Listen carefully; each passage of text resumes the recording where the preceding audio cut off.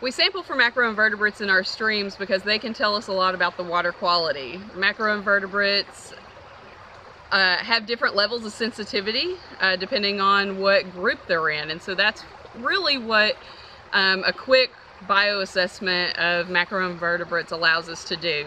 We can quickly test different habitats throughout the river, and then we can take those insects back and look and see who we have, and let them tell the story of the water quality.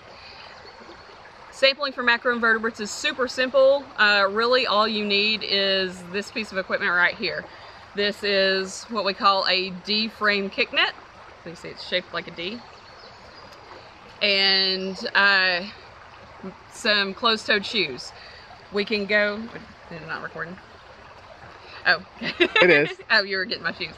And closed-toed shoes. So we can get in the water and go into different areas. So you see we've got stream banks, we've got riffles with rocks, we've got trees and roots, we've got some vegetation, and all of those habitats harbor different types of macroinvertebrates. So we really just want to hit all of those. And the way we use this net is that we will put it in the river with the stream flow going through the net.